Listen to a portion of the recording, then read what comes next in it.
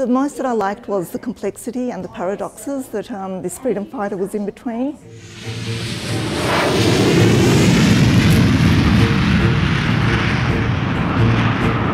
Adın ne? Leyla. Nereye gidiyorsun? On the one hand, she had an ideal, a belief that she had for her people, but on the other hand, she wanted to, I suppose, leave the mountains and go back to the civilian lifestyle, which was very difficult. So she was in this paradox.